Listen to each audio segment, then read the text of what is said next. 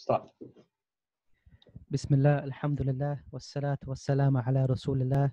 Today is the 17th of Shawwal, 1441, and we're in the book Sifat Salatu Nabi sallallahu alayhi wasallam, min at-takbir ila taslim ka'annaka taraha.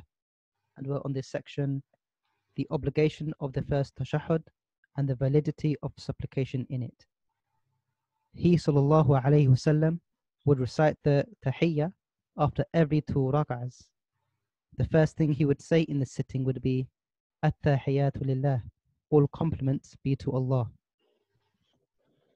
When he forgot to perform the tashahhud after the first 2 rak'ahs, he would prostrate twice for forgetfulness. He used to order them to perform tashahhud, saying, when he sits after every 2 rak'ahs, then say, At-tahiyat. Then each of you should select the supplication he likes best and supplicate Allah mighty and sublime with it. In another version, say At-tahiyat in every sitting. And he also ordered the one who prayed badly to do so, as has been mentioned. He sallallahu alayhi wasallam would teach them the tashahhud the way he taught them the surahs of the Quran, and the sunnah is to say it quietly. بسم الله الرحمن الرحيم الحمد لله رب العالمين وأصلي وأسلم على أشرف المرسلين وعلى آله وصحبه أجمعين وعلى من تبع هداهم إلى يوم الدين. Indeed, all praise is due to Allah, and may peace and blessings be upon His Messenger Muhammad sallallahu alayhi wa alihi wa sallam. In Arabic, wujub at-tashahhud, that is the obligation of the tashahhud, and he says al-awwal, and that is the first one, and the permissibility or the legalization of making dua in it. So here there's 2 things that the Shaykh al-Albani makes a subtitle, which is his decision of something which is controversial. Controversial issue number 1, that some of the scholars deem this tashahhud not to be compulsory, this first tashahhud. And number 2 is that some of the scholars deem that there is no dua in the first tashahhud. It's only At-tahiyatu lillah, and there's no Salah al-Ibrahimiyya. So the title itself is what the Shaykh al-Albani had arrived as a conclusion. Then he puts the proofs which would support what he says. So he says that the Prophet ﷺ, he used to recite in every 2 rak'ah, that means in the tashahhud, at-tahiyyat. So every 2 rak'ah, as we said, this is the first tashahhud. It's not the 2 rak'ah of the Fajr. This is the first 2 rak'ah of a salah that has got more than 2 rak'ah. And he used to, the first thing to say that when he sits at tahiyyatu lillah, to the continuation. Now, what is the proof that is the Shaykh al-Albani presents here and other scholars to say that it is compulsory that this tashahhud al-awwal? First of all, just before I make sure that you understand, it is not just the Shaykh al-Albani who makes it compulsory. But we have Al-Layth, and we have also Ishaq ibn Rahawayh, and we have also the famous narration of Imam Ahmad. It's got 2 narrations from him. One, he says it is compulsory, and also it's one of the sayings of Imam Shafi'i, and it's also one of the narrations of Imam Abu Hanifa, where they say it is compulsory. With others, they don't say it's compulsory. And Shafi'i, as well, he's got 2 sayings where Imam al-Nawawi supports the saying where it says it is not compulsory. So, what is the proof for it is compulsory? And what is the proof for those scholars who say this is not compulsory? So we could discuss both. The proof that it is compulsory, that is number 1, that the Prophet ﷺ, he said in the hadith, which has been recited by our brother here, he said, قولوا في كل جلسة التحيات. Say in every time that you sit down التحيات. So that's tashahhud, a command. قولوا. And when we say that there is a command, then it is a command will not be taken away from its being obligatory unless there is a reason, and there is no reason here to take it away from being as a command. So if there's a reason to say it's not a command, there is like for example, it's an explanation that says it's not a command. Yes, but we say كل أمر يفيد الوجوب. That's a principle. All commands of the Prophet, it entails compulsion. It's compulsory. So there's a command, but not every command is compulsory. That's true, but it's unless, so the principle, it says the principle, unless there is a sarif. So there is a command of the Prophet of Allah, it's compulsory, but why it's not compulsory? Maybe there is sarif. Sarif means a saying that makes it is not compulsory. For example, تمضمضوا من اللبن فإن له دسمة. Make gargling from laban. Laban is the yogurt or the milk. So when you drink milk before the prayer, you make madmada. So even if you are in wudu, it says you must make madmada. Is this compulsory? Lots of people drink milk and go to the prayer. Am I sinned? But he said, فَإِنَّ لَهُ دَسَمَ. Verily, it's got a cream of that milk that sticks to the tongue, and we don't want you to be in the prayer doing like this. Because of this explanation, it took away the compulsory of making that wudu, that madmada, which is the gargling or the rinsing of the mouth when you drink milk. It becomes like a help for you, which is that it is not compulsory, it's like the wudu, but it is because of this dasam. Some of the milk, they don't have the dasam, that creamy stuff, the sticky stuff in it. Okay, but if you had, make sure that the milk or any other food, to take it away from your mouth so you can be completely in the prayer. And here we find, we want to say a story that happened to Sheikh Al-Albani student, who was just a general layman, where the students of his, used to work in a company where the head of the company, where his boss is Tahriri. Tahriri means HT. You know the HT. The ones who was all the talk about Khalifa, but they do nothing. Look at themselves, they really apply the Sunnah of the Prophet. They say the Sunnah is really no time for it now. Those Tahriri at that time, there were plenty of them because it was close to their Sheikh.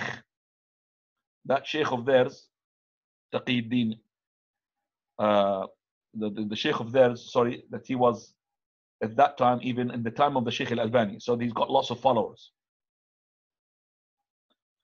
So he told this person who comes to the Sheikh Al-Albani, when he told him something, and he said to him, let go of the beard. He didn't have beard. And by the way, Hizb al-Tahrir, some of them don't have beards. Even the high people in the hierarchy, they don't have beards. He said to him, let go of the beard. He said to him, well, it's not compulsory. Tahriri guy, he's saying. So this guy said, well, the Prophet said, let go of the beard. So the Tahriri person said, not every command, this is something they learn it all the time. Not every command, it entails it is compulsory. So if the Prophet ﷺ, he said, let go of your beard, it doesn't mean it's compulsory. Now, he came to the Sheikh Al-Albani, this layman, student of Sheikh Al-Albani. He's a layman, he's not really a big student, or not even a small student. Asking for help. So the Sheikh now is not gonna, make him to sit down for days and teach him the principles, al-qawa'id al-fiqhiyya, and the principles of fiqh, and the commands it entails compulsory. The command of the Prophet, it entails is compulsory, unless there is a sarif. And this is too much for him to learn. But he told him something that would make it easy for him to refute the argument of this Tahriri person. Remember, the Tahriri says, not every command means compulsory. And that is why he refuted the argumentation, the hadith of that guy when he said to him, Prophet said, let go of your beard. It's a command. So not every command means compulsory. So he took the advice of Sheikh Al-Albani and he went to the company. The head of the company is calling him, his name is Muhammad, by the way. Muhammad. It's not coming. Maybe he didn't hear him. So he said, Muhammad, and he could see him there. Muhammad, come here. Muhammad, come here. 3 or 4 times. And then he went to him and he just shook him. Why are you not listening to me? He said, well, sorry, not every command is compulsory. He just said that. So Sheikh Al-Albani told him that every time he calls you, punish, means in Arabic, don't pay attention. And then until he's really enraged, and he says, why are you not listening? Said, well, you're calling me, but I didn't know that it was a command for me to come, because not every command is compulsory. This is how he refuted the argument in a simple way of logic. So the Prophet said, قولوا في كل جلسة, and every time you sit down, التحيات. Okay? And also this command came in the hadith that our brother recited, which he had prayed badly. So the one who prayed badly, we said, if you remember, those commands which is in that hadith is to be what? Commands. So even it is in the hadith, which is the main hadith of ours, that the hadith of al-musi' salata means the one who prayed badly. The one who came to the masjid of the Prophet ﷺ and he prayed quickly, and the Prophet of Allah, when he came to him, said, Salamu alaikum, salam, go back and you pray, or you haven't prayed. 3 times he done that, and then he said, Messenger of Allah, I know nothing, so teach me. So the Prophet of Allah gave him the obligations and also the pillars in that prayer, in that hadith of his. He said, when you want to make the prayer, so and so, do this. So he told the Prophet, Allah, teach me. So the Prophet Allah taught him. So that is the main hadith. So he said, even the hadith of the one who prayed badly contains this command. But then he says, Shaykh al-Albani, it's amazing that Imam al-Nawawi, rahimahullah, he did not make it compulsory. And his reasoning for that it did not come in the hadith of the one who prayed badly. It's not he's amazed because of this. Because maybe he made a mistake, Imam al-Nawawi, he didn't see it.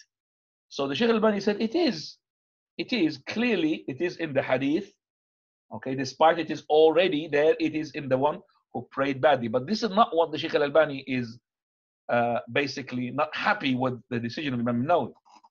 He says that then when we talk about the second tashahhud, which is compulsory with the consensus of all scholars, Imam Nawawi's reasoning for it, that it is compulsory, that basically it is compulsory because it came from other hadiths, do it, yet it is not mentioned, the second tashahhud, in the hadith of the one who prayed badly. So why didn't you, Imam Nawawi, use the same logic of yours to say that, well, it's not compulsory because it was not mentioned in the hadith of the one who prayed badly.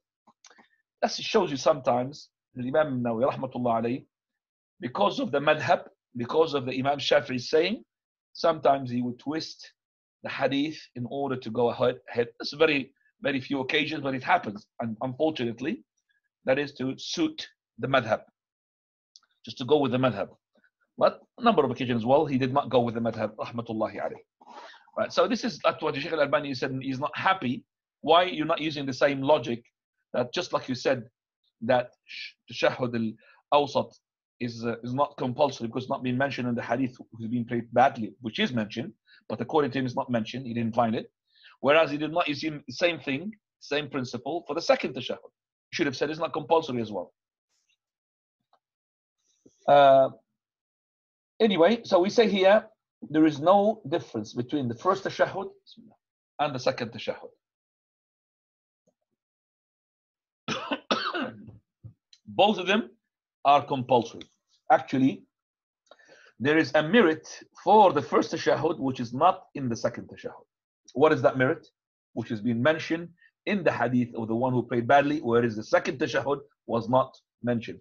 To say that we are not saying that the only obligatory is in the hadith which is he prayed badly, the one who prayed badly. No, there is obligations which he mentioned in other hadith other than the hadith of the one who prayed badly. What are the proofs for those who said it's not obligatory? As I said, they said, number one, it's not mentioned in the hadith according to Imam Nawawi, but as I said, it's been mentioned. And also, they said that there is sujood sahu for it. Because the Prophet ﷺ, he said, if you did not do it, and you got up, okay, then go back to it. Because if it was compulsory, then you should go back to it. And also they said that if you went, don't go back to it, and then you make sujood sahu. So sujood sahu, that means it is not compulsory. The refutation of this is very simple. First of all, the hadith that tells us why he's not coming back is the hadith of Al-Mughira. Because the hadith of Al-Mughira said, Prophet ﷺ said, if you are not completely standing up, then you sit down. That means it's compulsory. Okay, it's not compulsory. So let's say, for example, raising up the hands for getting up after, you could raise the hand as well. If you did not raise up the hand and you got up, you just said Allahu Akbar without raising the hand. Nobody says compulsory. That's in Takbirat al-Ihram, but not in this. So to raise up the hand, to say Allahu Akbar, but to raise up the hands. So who says that going from the first rak'ah to the second rak'ah to raise up the hands, it is compulsory? Okay, it's not compulsory. So if we did not, do we say to you, go back to do it? No, we don't. So basically, the saying of the Prophet of Allah, if you're not fully standing up, go back and do tashahhud. And then he says that if you are fully up, don't go back. It doesn't mean it's not compulsory. But it means because you are into the compulsory, which is not allowed to go away from it, you can't go back to this compulsory. And this compulsory is for you to do the compensation of that by making 2 sajda. Second refutation, that who says that the sujood as-sahw only fulfills or compensates for something which is not obligatory? That's not correct. So if, for example, you forgot the ruku', what do? You remember, you go to the ruku' again, and you do what? Sujood as-sahw. So we say 2 sajda of sahw is for the compulsory as well. Even if the person did not recite, let's say, for example, let's say something which is obligatory, where it is allowed for you to go ahead. Like, for example, Takbirat al-Ihram, and after that, Takbirat al-Ruku'. You said Allahu Akbar. You did not raise up your hands. And that's compulsory. We say that you make sujood sahw for that, but it doesn't mean if you make sujood sahw, it is not compulsory. So this is the 2 refutation for that. We say it is compulsory, and if you left it deliberately, then you are sinned. You are sinned because it is compulsory. Now here also the hadith says, وَكَانَ إِذَا نَسِيَا, when he forgets it, he would make sujood as-sahw. This is an indication that the Prophet of Allah used to all the time do the first tashahhud. And that's what Ibn al-Qayyim had depended upon in his Al-Hadi al-Nabawi. He said, that is, he used to, the Prophet of Allah, make tashahhud all the time, first tashahhud. Then he says here, قال وَلْيَتَخَيَّرْ أَحَدَكُم مِّنَ الدُّعَاءِ, let him choose the dua which is recommended for him. This is the footnote there for this, which is, it says An-Nasa'i, Ahmad, Al-Tabarani, and then after that he says, I say. تفضل يا عبد Abdullah, the footnote where it says, footnote where the Sheikh says, this indicates. Okay, yes, I see it. No. The literal meaning of the hadith is evidence for the validity of supplication in every tashahhud, even the one not adjacent to the taslim. And this is the view of Ibn Hazm, rahimahullah.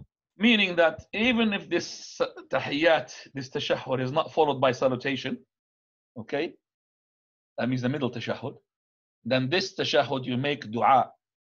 Because he says, the Prophet of Allah, فَلْيَدْعُ اللَّهَ عَزَّ وَجَلَّ, let him choose a dua that he's familiar with, he's happy with, and let him call Allah Azza wa Jal with it. So in the middle tashahhud, there is the same thing, the du'as. But the dua regarding seeking refuge from the 4, it is compulsory in the second tashahhud. It's not compulsory in the first tashahhud. But in terms of making dua, you make dua as much as, so your middle tashahhud is in time-wise equal to your second tashahhud. So your first tashahhud, in time-wise, in dua-wise, is similar to the second one. No difference. Why is that we find that some people make it quick? And that's maybe majority of the people. This is based upon a hadith, which is not authentic. Narrated by Muslim Imam Ahmad. And the Prophet ﷺ, whenever he sits, in the first tashahhud, كأنه على الرضف, meaning is like sitting on a burning coal. So that means he quickly to get up. And that is not authentic. Whereas we find the authentic is this hadith, hadith Aisha radiallahu anha, which she had explained the Prophet sallallahu alaihi wasallam's prayer of the witr, in which he prayed in this witr a prayer of 7 rak'ah and a prayer of 9 rak'ah.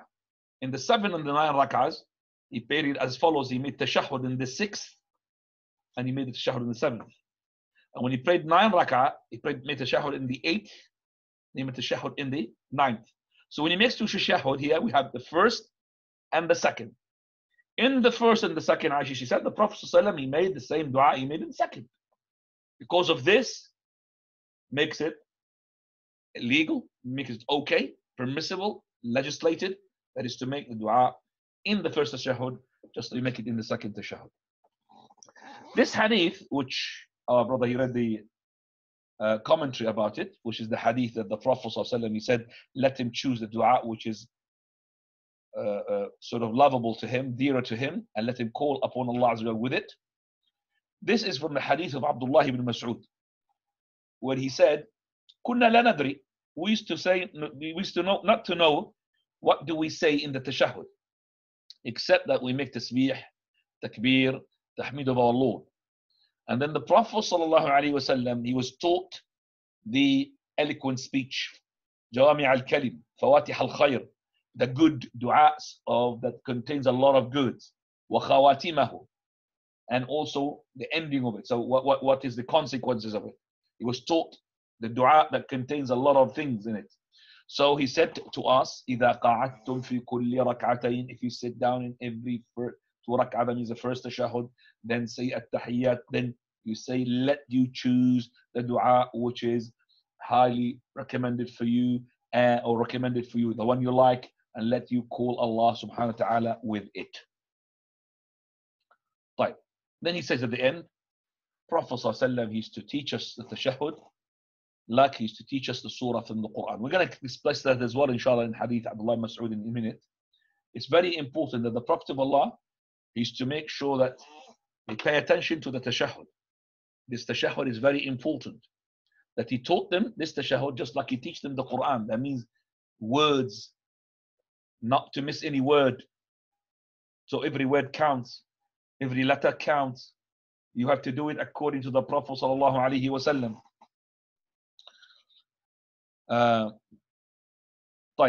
Then also Al-Imam al-Nawawi, also he said, قال وَالسُنَّةُ إِخْفَاءُ, and the sunnah is to hide it. That means to not to say it loudly. Al-Imam al-Nawawi rahmatullah, he said that al-ulama, the scholars had consensus that you see it, say it silently, not loudly, like a loud recitation. In the 2 tashahhud, whether it's the middle or at the end, this is the first or the second. And it is disliked to say this tashahhud openly, loudly. And they have used this hadith, which is hadith Abdullah ibn Mas'ud, where he said it is from the sunnah to say the dua of the tashahhud, not loud, just with your lips moving. طيب. So here we find that the Prophet ﷺ said, if you forgot the tashahhud, if you are not fully up, then sit down and no sajda sujood sahw. If you're fully up, don't sit, continue and make 2 sajda. The 2 sajda, best things to do them before salutation. What is the proof for this? Hadith in Sahih Imam Muslim, on the authority of Abdullah ibn Buhayna radiallahu anhu. He said that the Prophet ﷺ, he made a prayer for us, 2 rak'ah. Then he made a prayer for us, he prayed for us, and he led us in a prayer. And in the middle tashahhud, the first 2 rak'ah, he stood up without making tashahhud, and the people stood up with him.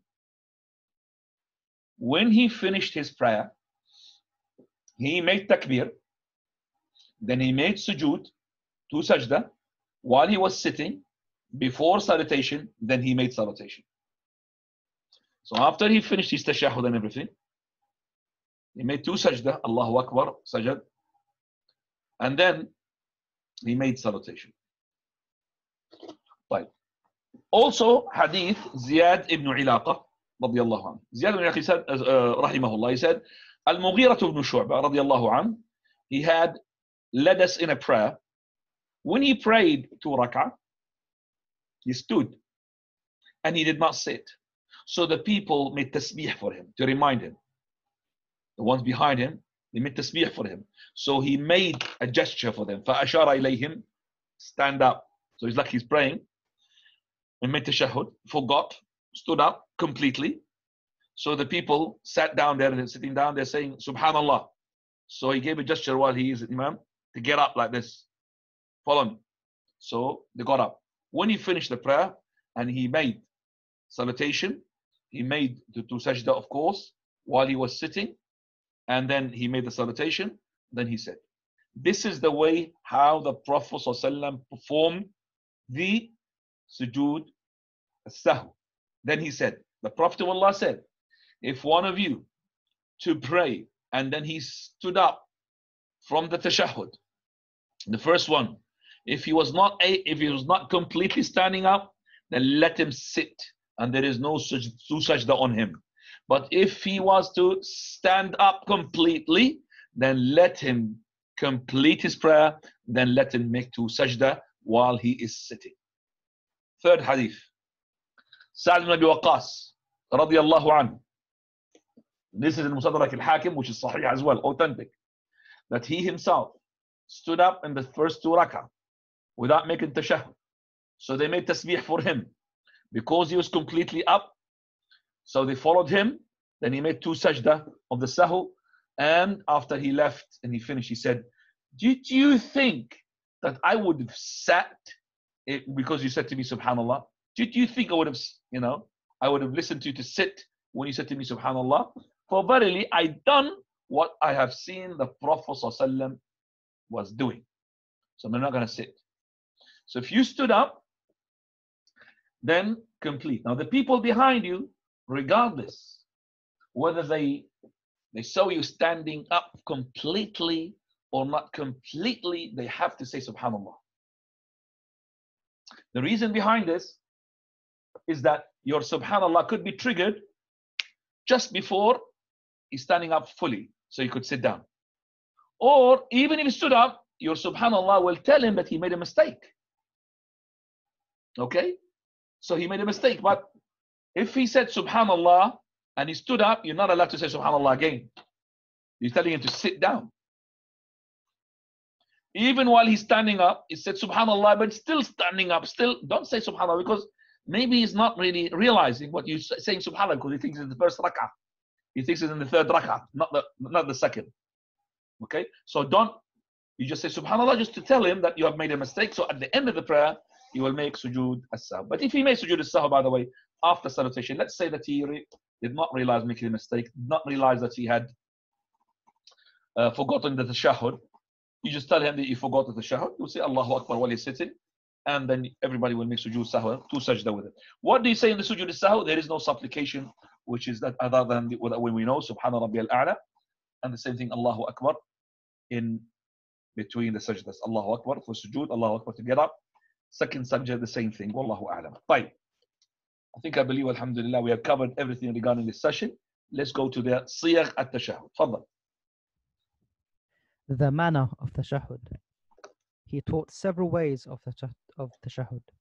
Number 1, the tashahhud of Ibn Mas'ud, who said, the Messenger of Allah sallallahu alayhi wasallam taught me the tashahhud with my palm between his palms, the way he taught me the surahs of the Quran. Okay, before we continue, so we're going to have now number of siyagh, number of ways of saying the tashahhud. They differ slightly. And the person is encouraged to do one this time and that one another time. You could alternate. This is what we call ikhtilaf al-tanawwu'. This is the difference of du'as, but this is to choose a type. It is not ikhtilaf that is will make you to basically oppose one another, which is the ikhtilaf that is criticized. Here, Abdullah ibn Mas'ud, radiyallahu anhu, whom the Prophet ﷺ, he said, if Abdullah ibn Mas'ud told you something, then believe him. صدقوه. And also, Abdullah Mas'ud here is narrating not from himself, from the Prophet. He said, the Prophet of Allah taught me the tashahhud, just like he taught me the surah of the Quran. But he mentioned something here. وَكَفِّي بَيْنَ كَفَّيْهِ. My hand is in between two hands. So my hand was held by the two hands of the Prophet. So the hands of Abdullah Mas'ud is squeezed between the hands of the Prophet, between the palms of. So I don't know if you know that some of the people, they've got this habit when they shake the hand of somebody else, say Salamu Alaikum, he gives with two hands holding the hand of yours. That's why I mentioned this, to understand the sunnah of this. First of all, this, when he held this hand of his, Prophet does not do that on every occasion. And he's not making salam to him. No. This is like you're grabbing somebody's hand to grab his attention. Like Urwa ibn Mas'ud al-Thaqafi, when he was talking to the Prophet of Allah before he embraced Islam, and he was negotiating with the Prophet of Allah, he was touching his beard. Urwa, he was trying to touch the beard of the Prophet. It's like, come on, go ahead with, I'm asking you, accept this treaty. Okay? And Al-Mughira ibn Shu'bah, he was behind him, which is his nephew. He was masked, and he was saying, take your hand off. That means because you're filthy, you're not clean, you're not Muslim. Take your hands off from the beard of the Prophet of Allah. When he's looking at him, he's masked man, he can't say anything. He doesn't know him. He didn't know that he was actually, he's his uncle. He is his uncle. But he's a kafir in that moment, he's a Muslim. So the gesture of touching the beard of somebody, that means you are trying to beg him to accept. Same thing here, the gesture of holding the hand of somebody, it's like trying to bring his attention and to say to him, this is what I'm teaching you is important. But to make this is a sunnah when you meet somebody, that's a bid'ah. It's not a sunnah. So every time you find somebody, want to shake your hand, brother, why? Prophet ﷺ, he did not teach us this. And if you are using this is for Prophet Allah done it, so to teach him a dua. So if somebody is there to me and held my hand, okay, I'll say to you, what are you going to teach me? Something? Prophet of Allah, in the hadith, he said, when a person meets a person, إِذَا لَقِيَ أَحَدُكُمْ أَخَاهُ. So this is the hadith of the Prophet ﷺ. إِذَا الْمُسْلِم, the Muslim person, if he had met his brother, the Muslim, قال فأخذ بيده, he took his hand with one hand, not took his hand with two hands. For verily their sins will be dropping, shedding, just like the tree would shed its leaves during the autumn season. So to say that this is a sunnah every time you're saying salam to get the two hands, that is not from the sunnah. It is not from the sunnah. And actually it is not supported even by the Arabic language. When he says that he's to teach me this, like he taught me the Quran, that means it is important. كما يعلم. It is that he is making it sure that you have to memorize it. Just like the Prophet of Allah taught Al-Bara ibn Azib, the supplication when you go to sleep. اللهم إني وجهت وجهي إليك وسلمت أمري إليك وفوضت أمري إليك وأسلمت نفسي إليك. So this dua, he taught it to Al-Bara word for word, and this is the same thing here. Word for word you learn it. This is Tashahhud. Say the Tashahhud, please. Fadal. التحيات لله والصلوات والطيبات. والصلوات. Salawat is different. صاد. والصلوات. التحيات لله والصلوات والطيبات. السلام علينا. السلام عليك أيها النبي ورحمة الله وبركاته. السلام علينا وعلى عباد الله الصالحين. أشهد أن لا إله إلا الله وأشهد أن محمدا عبده ورسوله. All compliments, prayers, and pure words are due to Allah. Peace be upon you, O Prophet, and also the mercy of Allah and His blessings. Peace be on us and on the righteous slaves of Allah. I bear witness that none has a right to be worshipped except Allah, and I bear witness that Muhammad is his slave and a messenger. Do you have footnotes and everything here? Yes, there is. Okay, let's start with one by one. والصلوات. نعم. You missed the previous one. التحيات. التحيات, sorry. Tahiyyat means all words which imply peace, sovereignty, and eternity are due to So Allah. peace, sovereignty, and eternity. And this is for Allah Azza wa Tahiyyat. As-salawat. All supplications which are used to glorify the majesty of Allah, for He is fully entitled to them, and none but Him is worthy of them. And also other interpretation has been said. If you want to know more, go to Fath al-Bari and Mirqat al-Mafatih, and there are lots of meanings there regarding what is the meaning at-tahiyyatu lillahi was-salawatu at-tayyibat. So there's more meanings to that. But this is what is mentioned here, is what al-Nihaya, Ibn Athir, what he had said. Now, number 2. At-tayyibat, all good and pure words suitable for praising Allah, not those ones incompatible with His attributes. All tayyibat is what? All good? All good and pure words Correct. suitable for praising Allah, not those ones incompatible with His attributes with which kings were greeted. So the normal king, when they're greeted, or to be greeted by others, it's not the same thing that when you are doing that to the Almighty Subhanahu wa Ta'ala, it has to be, again, when the people, when they talk to the kings, they talk to him by absolving him and your majesty and all of those words are suitable to the Almighty Subhanahu wa Ta'ala, and you cannot use any word that which is not be suitable to him. So when the kings greet one another, they greet each other with what? With sovereignty and all of this. Allah is more deserved to have these things, which is suitable to His majesty and His attributes. Now, number 3. As-salam, Yeah. meaning seeking of refuge with Allah and being strengthened by Him, since as-salam, peace, is actually a name of Allah.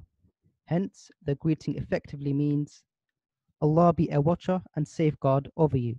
So, Similarly, Hafil or Kafil, of a watcher and Kafil, a guarantor. Naam. Similarly, it is said, Allahu ma'ak, Allah ma'ak. be with you, Allah ma'ak means Allah be with you. That is what? i.e. in His safeguarding, help and favor. Safeguarding, help and favor. Correct. Now we go to wa barakatuh. A term for all the good continuously emanating from Allah. Right.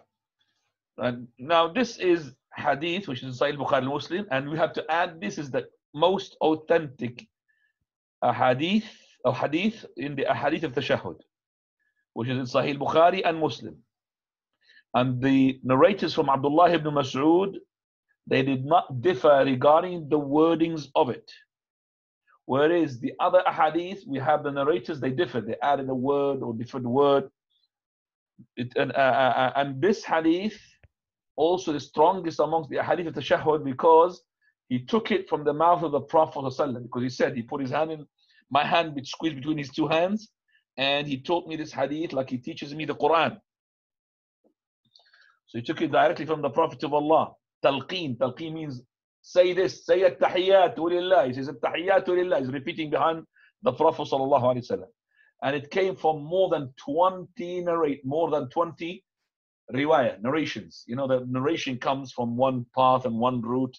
20 tariq of this hadith. طيب. Here there has a note here. He says, and Abdullah ibn Mas'ud,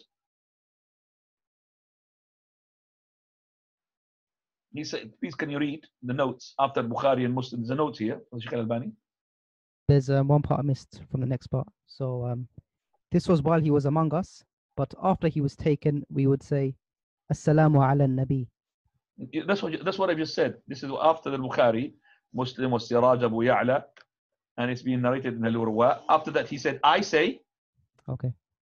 Ibn Mas'ud's statement, we said, Assalamu alayka ayyuhan nabi, clarifies that the companions radiyallahu anhum used to say, Assalamu alayka ayyuhan nabi in Tashahhud, while the Prophet sallallahu alayhi wasallam was alive. But when he died, they ceased to do that. Instead saying Assalamu ala Nabi. Undoubtedly, This was with the endorsement of the Prophet sallallahu alaihi wasallam.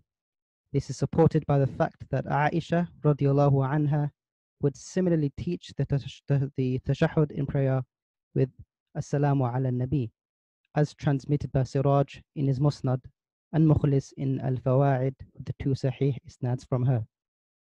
Ibn Hajar says, this addition shows clearly that they used to say, Assalamu alayka ayyuhan nabi, addressing him directly during his life. But when the Prophet ﷺ died, they stopped addressing him and mentioned him in the third person instead, saying, Assalamu ala nabi. He also says in a different place, Subki said in Sharh al-Minhaj, after mentioning this narration from Abu Awana only, if this is authentically reported from the Prophet, if this is authentically reported from the companions, it proves that after his time, it is not compulsory to address the Prophet ﷺ directly in the greeting of peace. So one says, Assalamu ala nabi. Ibn Hajar continues, this is authentic without doubt, i.e. because it is established in Sahih al-Bukhari. And I have also found strong support for it. Abdul Razak said, Ibn Jurayj informed me, Ata informed me that the companions used to say, Assalamu alayna ayyuhan nabi, while the Prophet ﷺ was alive. But after he died, they would say, Assalamu alayna. And this is a Sahih Isnad. As for Sa'id ibn Mansur's narration, You're on mute. What is Assalamu alayna? You said Assalamu alayna. Hang on a second. Let me just translate myself because there's something here when I'm not happy with your translation. Not yours, but as you're reading from the book. As Subki, he said in Sharh al-Minhaj, after he mentioned this riwayah of Abu Uwana alone, he said that if this was authentic from the Sahaba, then this will indicate that to say in the tahiyyat after the Prophet ﷺ, to say as-salam after the Prophet is not compulsory. So he would have been said, Assalamu ala nabi. Ibn Hajar, he says, no, but this is authentic. So this is because it's authentic, because it is in Sahih Bukhari. And also he said that there is another supporter for it, which I found it. Abdul Razak had said, Ibn Jurayj, he said, Ata, that he said that the Sahaba radiallahu anhum, they used to say with the Prophet ﷺ alive, Assalamu alayka ayyuhan nabi. When he died, they said, Assalamu ala nabi. And this is authentic chain. As what is being mentioned from Sa'id ibn Mansur, from the path of Abu Ubaidah ibn Abdullah ibn Mas'ud, from the authority of his father Abdullah ibn Mas'ud, that the Prophet ﷺ, he taught them the tashahhud, and he had mentioned the hadith previously. So he said, قال ابن عباس, for verily we used to say, Assalamu alayka ayyuhan nabi, when he was alive. And Abdullah ibn Mas'ud, he said, this is what Abdullah ibn Mas'ud, this is what the Prophet ﷺ taught us, and this is how we've been taught. So this shows maybe that Abdullah ibn Abbas, he was saying it searching, and Abdullah ibn Mas'ud did not go back to him. But the narration of Abu Ma'mar is more authentic, for Abu Ubaidah did not hear from his father Abdullah ibn Mas'ud, so the isnad to him is unauthentic. Basically he's saying the narration that says Abdullah ibn Mas'ud, he said Assalamu alayka ayyuhan nabi, is the one we've been taught, is not authentic. So we stay with the one which is authentic, and that is, we used to say Assalamu alayka ayyuhan nabi when the Prophet of Allah was alive, but now we say Assalamu ala nabi. Then he says, and this sayings of Al-Imam Ibn Hajar being carried as well and said by a number of scholars, like Al-Qastalani, Wal-Zarqani, Wal-Laknawi, and others, and they accepted it, and they did not comment on it. And that means they are accepting it without any criticism. So it is now we come to the conclusion. After listening to this, we have no doubt to say, and this is absolutely the correct opinion, that the Sahaba, they used to say with the approval of the Prophet ﷺ. Otherwise, if they said Assalamu ala nabi without an approval, it would become a bid'ah in religion. And Abdullah ibn Mas'ud, he is the one who narrated the hadith. And the narrator of the hadith, he knows about his narrations more than the others.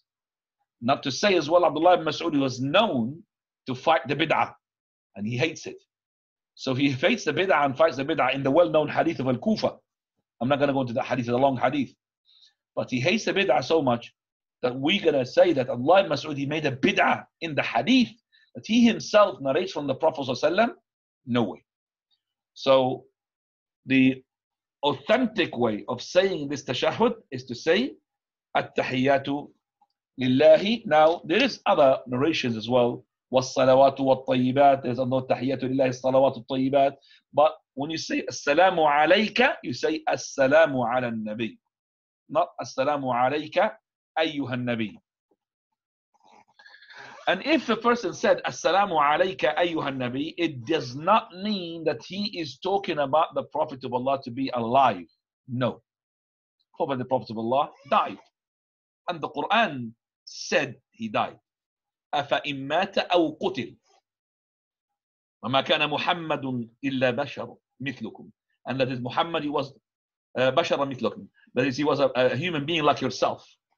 أَفَإِن مَّاتَ أَوْ قُتِلَ انقلبتم على أعقابكم. If he's to be killed or to die, you go back as kuffar. Also he said, Allah وَإِنَّكَ مَيِّتٌ وَإِنَّهُمْ لَمَيِّتُونَ. You are, إِنَّكَ لَمَيِّتٌ, you are going to die, and they are going to be dying as well. So you're going to die. So Prophet of Allah is dead. So when you say Salamu alayka ayyuhan nabi, sticking to a narration, we are not saying to you that you are assuming that you are saying that the Prophet of Allah is alive. But we say that the correct way of saying the tashahhud, according to Aisha and Abdullah ibn Mas'ud, and Abdullah ibn Mas'ud, he is the one who rated the best of the ahadith, is Assalamu ala nabi wa rahmatullahi wa barakatuh, with the respect of the difference among the scholars who keep saying Assalamu alayka ayyuhan nabi. طيب. Before we go ahead, we need to make sure that we have to put some extras there. The hadith that you have read said, Assalamu alayna wa ala ibadillahi as-salihin. Peace be upon us, okay, and upon the righteous slaves of Allah. As-salihin, as-salih is the one who is doing what is supposed to do from the fulfillment of the rights of Allah Azza wa Jal and the rights of His servants. So the one who fulfills the rights of Allah, the one who fulfills the rights of the servants of Allah, what is incumbent upon him to do, then he is the salih, from the salihun. The Shaykh al-Albani, he puts that in a bracket there. I don't know why the thing's not been in your book to be translated. But if you say Assalamu alayna wa ala ibadillahi as-salihin, you have actually got every servant who is salih, righteous, in the heavens and in the earth. Do you have that one, Ya Abdullah? Yeah, it's there. Where is it? It's within the translation. But you didn't say it, because when you said Salamu alayna wa ala ibadillahi salihin, you didn't say it in the Arab. You said it in the translation, yes? Yeah. Can you read it for me, please? Salamu alayna wa ala ibadillahi, because I didn't hear that in translation. I didn't hear it. For when one says that, it includes every righteous slave in the heaven and the earth. Right. Okay. So that is the, yes, every righteous person. So this is a very important addition, because it is part of the hadith of Abdullah ibn Mas'ud. That's why At-Tirmidhi al-Hakim, he says, he who wants to be included into this salutation, which the creation, the servants of Allah, they say it when they pray, then let him to be a abd salih. So if you want to be included in that dua, because every single Muslim when he prays, he says in his tashahhud, Assalamu alayna wa ala ibadillahi as-salihin. So basically, if you want to be included in that dua, you have to be abdun salih, a righteous slave. Otherwise, you're going to be deprived from this great favor, the great bounty, which is included in the dua of millions of people. Al-Qaffal, rahimahullah, from the scholars, he says in his fatawa, for the person when he abandons and forsakes the prayer and he does not pray, he will harm most of the Muslims, all the Muslims. Because the person when he prays, He would say in his prayer, Allahumma ghfirli walil-mu'minina wal-mu'minat. In his prayer, he would say, Oh Lord, forgive for me and for the believers, males and females. And he also would say in his tashahhud, Assalamu alayna wa ala ibadillahi salihin, peace be upon us and upon the righteous slaves of Allah. So he will be falling short in the rights of Allah, the rights of his messenger, the rights of himself, because Assalamu alayna, and the rights of all the Muslims, ibadillahi salihin. That is why the sin of abandoning the prayer is huge, because you are leaving all these rights. The rights of Allah, the rights of his messenger, the right of yourself, because you say Salamu alayna, and the rights of other righteous Muslims, and all the Muslims, which is Salamu alayna wa ala ibadillahi as-salihin. طيب, alhamdulillah, now we know the meaning of this, and we come now to the second tashahhud, which is Tashahhud ibn Abbas, by which we'll finish. Fadal. Number 2, the Tashahhud of Ibn Abbas. The Messenger of Allah sallallahu alayhi wasallam used to teach us the Tashahhud the way he taught us surahs of the Quran. So again, Abdullah ibn Mas'ud, he says that to emphasize that you to teach them the Tashahhud like he used to teach them the Quran. He used to say, التحيات المباركات الصلوات الطيبات لله السلام عليك أيها النبي ورحمة الله وبركاته السلام علينا وعلى عباد الله الصالحين أشهد أن لا إله إلا الله وأشهد أن محمدا رسول الله. And in another narration, عبده ورسوله. All compliments, blessed words, prayers, pure words are due to Allah. Peace be on you, O Prophet, and also the mercy of Allah and His blessings. Peace be on us and on the righteous slaves of Allah. I bear witness that none has a right to be worshipped except Allah, and I bear witness that Muhammad is the messenger of Allah. And in the other narration, is his slave and the messenger. right. هي التحيات لله, تحيات المباركات, الصلوات الطيبات. Okay, and now he says there's something there. Footnote. Imam al-Nawawi. You don't read that? There's no Imam Nawawi here. Okay, and now he says that is al-mubarakat wa salawat al-tayyibat, as in the hadith of Abdullah ibn Mas'ud and others. But the wow is being taken instead of what's tayyibat is at-tayyibat. And this is allowed in the lugha, in the language. Right. So you could say at-tahiyyatu al-mubarakatu as-salawatu wat-tayyibat. At-tayyibat or wat-tayyibat lillah. Then as-salamu alayka or salamun alayka ayyuhan nabi. You could say that as well, because the hadith is being mentioned by as-salam or salam. So you could just say it without the al, salam. But the best to say it with the al, because most of the hadith is actually on the l, as-salam, not salam, and also which is synchronizes with the salutation at the end of the prayer. طيب. You've noticed here in the two tashahhud, and we're going to continue inshallah next week, that here the Prophet of Allah said, Ashhadu an la ilaha illallah wa ashhadu anna Muhammadan Rasulullah, or in another narration, Abduhu wa Rasulullah. I don't know if it was mentioned with you, Abdullah. You find that? Or another narration, Abduhu wa Rasul. You have that one? Abduhu wa Rasul. In Ibn Abbas tashahhud, yes? At the end. It is a. Yeah. Ashhadu Muhammad Rasulullah, wa in another narration, Abduhu wa Rasulullah. It's very important. This is, by the way, this is like, if I want to go into this term, Ashhadu la ilaha Muhammad Rasulullah, that's about 3-4 lectures. But it's very important to emphasize the following fact. That the Prophet ﷺ, he called himself what? Abd. Just like other people are Abd. Abd means a servant. And that is why Allah, he said to his Prophet, قُلْ إِنَّمَا أَنَا بَشَرٌ مِثْلُكُمْ. To say that at the end of Surah Al-Kahf. إِنَّمَا أَنَا بَشَرٌ مِثْلُكُمْ يُوحَى إِلَيْهِ. I am just a human like you are, but the difference that revelation comes to me. Also the Prophet ﷺ, he said, I am a human being like you. So if I forget like you, so I forget like you forget. So if I forget, then remind me. So the Prophet said, I do forget. And this hadith is Sahih Bukhari and Muslim. So the Prophet ﷺ, basically, he is a human being. And also he said in the hadith, لا تطروني كما أطرت النصارى المسيح ابن مريم ولكن قولوا عبد الله ورسوله. And this hadith also is sahih in Muslim Ahmad, where the Prophet ﷺ said, do not praise me like the Christians had praised Isa, the son of Maryam. Overly, I am the slave of Allah and His Messenger. So it's not permissible for a Muslim who is testifying this testimony to make the Prophet ﷺ above what he had put himself, above what Allah put him, and Allah is pleased with him like this. So do not put him above that level, something that Allah was not going to be pleased with. So he said, Ana Muhammad ibn Abdullah, Abdullahi wa Rasuluh. Prophet he said, for verily, I am the Prophet of Allah, Muhammad ibn Abdullah. And this is Muslim Ahmad. I'm the son of Abdullah. And Abdullah, and also the slave of Allah, servant of Allah and His Messenger. By Allah, ما أحب أن ترفعوني فوق منزلة التي أنزلني الله إياه.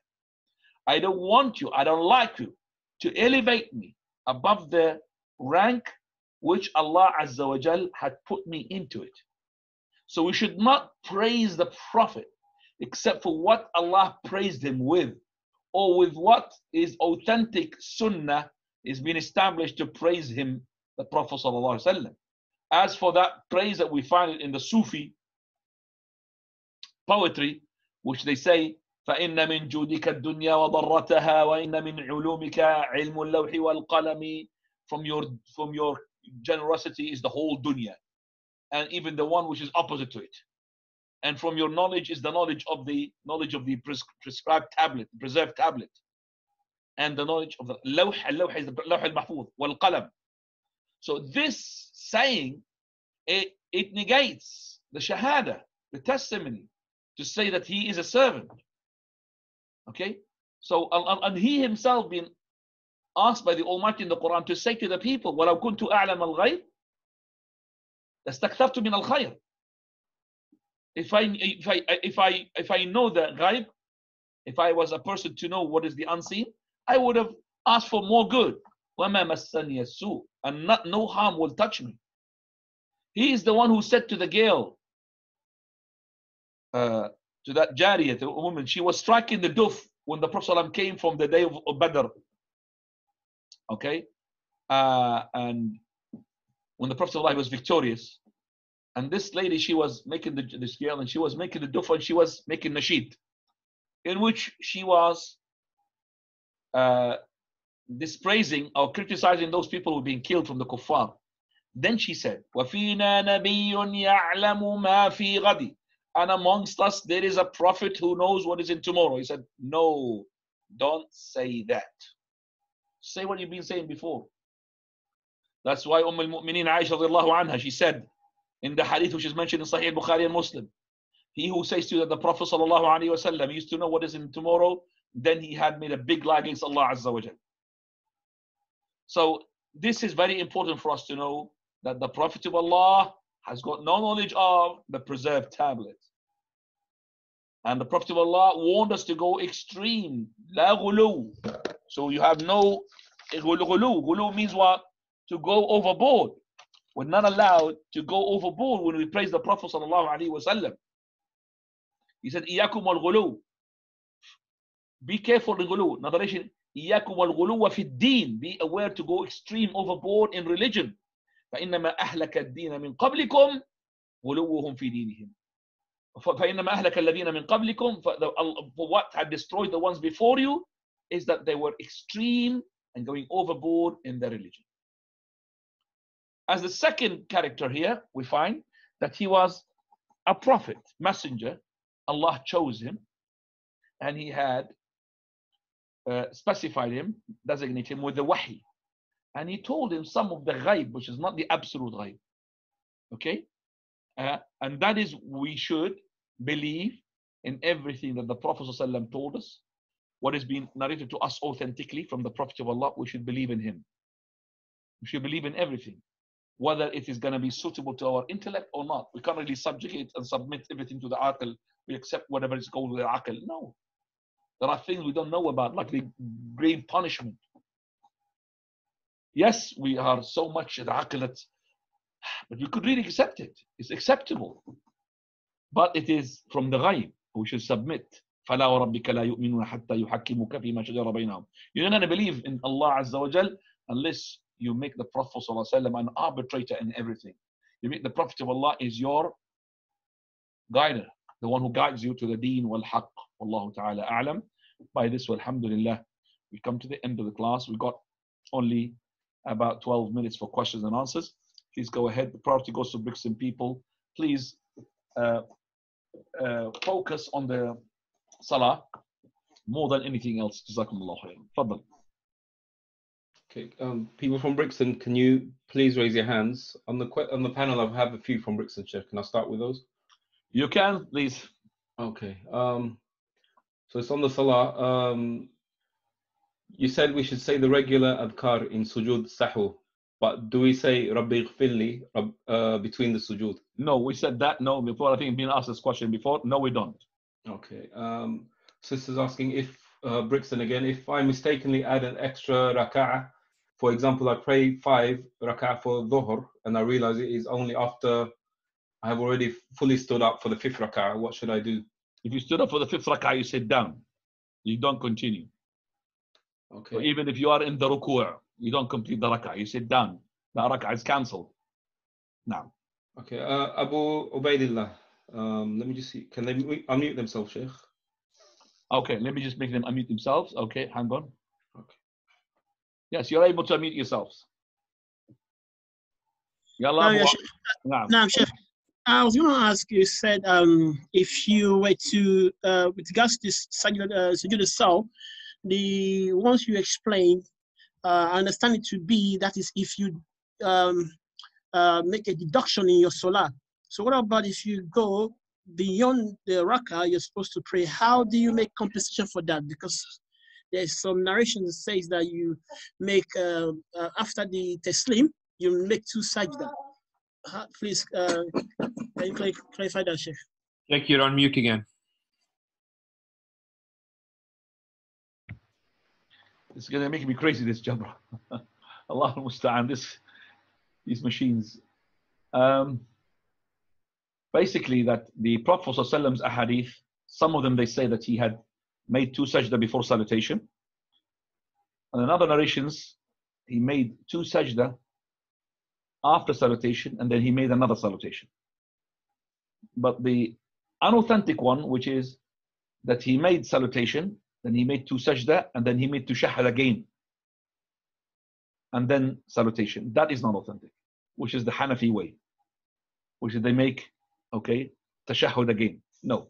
So either you make 2 sajda before salutation, after you make tashahhud, 2 sajda, then salutation.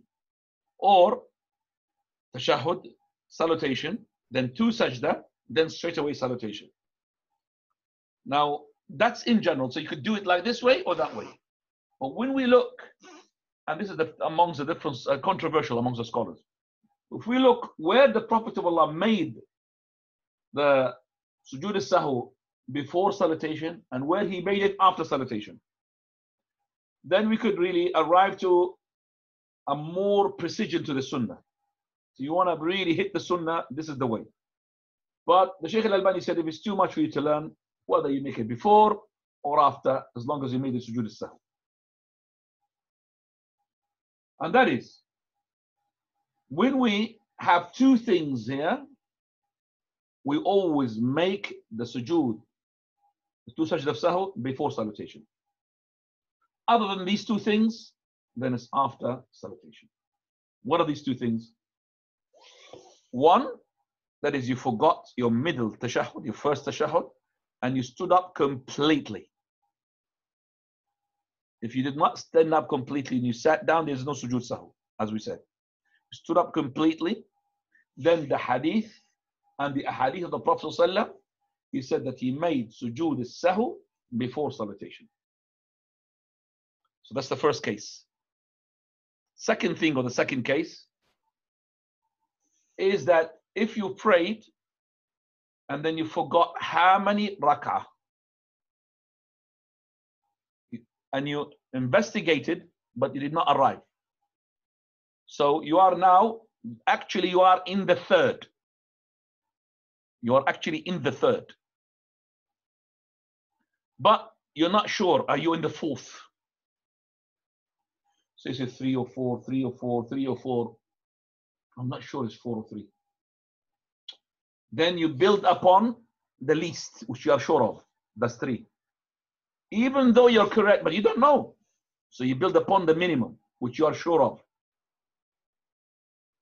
Let's say that you are in the fourth, but you forgot. Is it the third or the fourth? You are 3, 4, 3, 4, 3, or 3. I'm not sure. You go to the 3 because you're sure of the 3 again.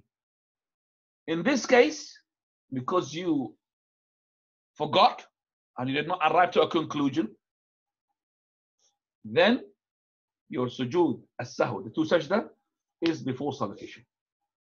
Other than that, the 2 sajda will be after salutation, but remember to have another salutation after the 2 sajda. So, tashahhud, salutation, 2 sajda, and then salutation. Other than the 2 cases. I repeat the cases again. If you forgot the middle tashahhud, the first tashahhud, you stood up completely. Second one, if you forgot how many rakahs you have made and you did not arrive to a conclusion, you build upon what you disregard the one which is you're in doubt of. You build upon the minimum number. So 3 or 4, 3 or 4. You say 3, khalas. I'm not sure about. I prayed my third, so I'm going to be khalas. This is the third. And then you pay the two sajda before salutation. So if I ask a question now to you, Abu Ubaidillah, Brixton, this person, he had prayed his Asr. Okay?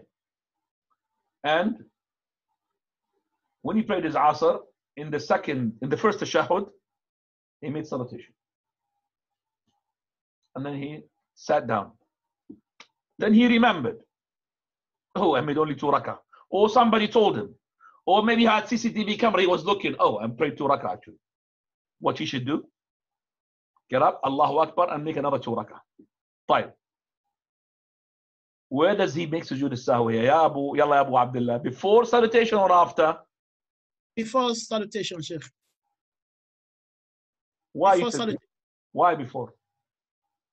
Is before salutation because the mistakes are within the 4 rakahs that is meant to make. He's just been told that he's done 2 rakah, so he stood up now to complete the next 2 rakah that is missing. So he's still within the 4, so he needs to make this sajda. Abu Abdullah, which case is this? I've mentioned 2 cases.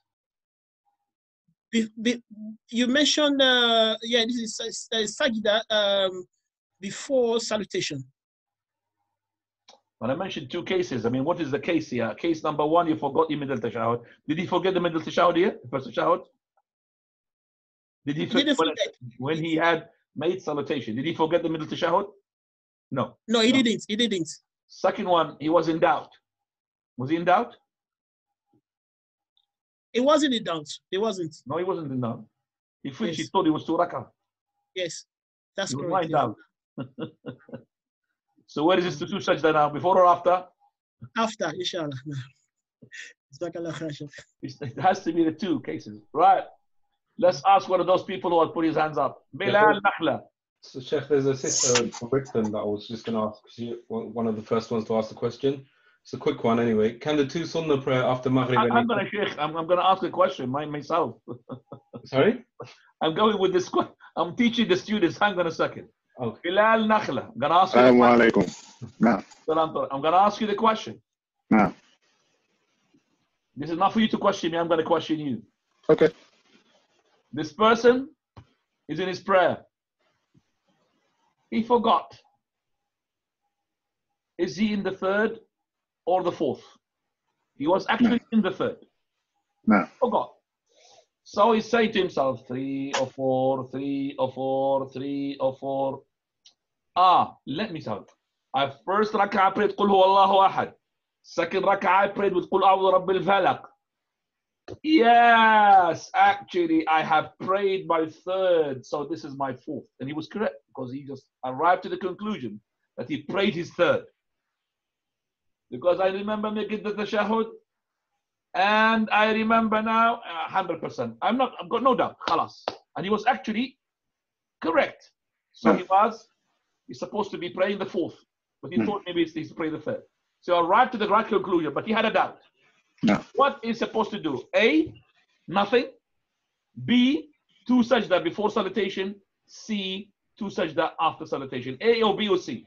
A, nothing. Okay. Mute yourself. Mute yourself. Anybody would like to answer this question? Fadal ya Abdullah. Yalla ya Abdullah. No. Abdullah. Fadal ya Abdullah. Before the taslim? Before the taslim. Anybody else? B. B, Sheikh. B, Sheikh. Who says B, put his hands up. Who says A, puts his arm up. Nothing. I say A, Sheikh. Nothing. Who says C? Sheikh, C. C, Sheikh. Who says C? This is Fazal, C. C. Fazal. Fazal. And who else? Abdullah 105, Sheikh. Yeah, Abdullah 105 and Faisal are the correct ones. C. Ya Ikhwani, I said to you, Wallah, I made it easy, so much easy for you. So the only 2 cases where there is sujood as-sahw to sajda is before salutation. That is, if you forgot your middle tashahhud, you stood up completely. If you did not stood up completely, you sit down and there's no sajda. This is the only situation where you forget something and no sujood sahw. And that is when you forget and you are halfway, not fully up, and you sit down. No, because the Prophet of Allah said no sujood sahw. But in other cases he said, ala kulli sahwin sajdatan. And every time that you forget, there is 2 sajda.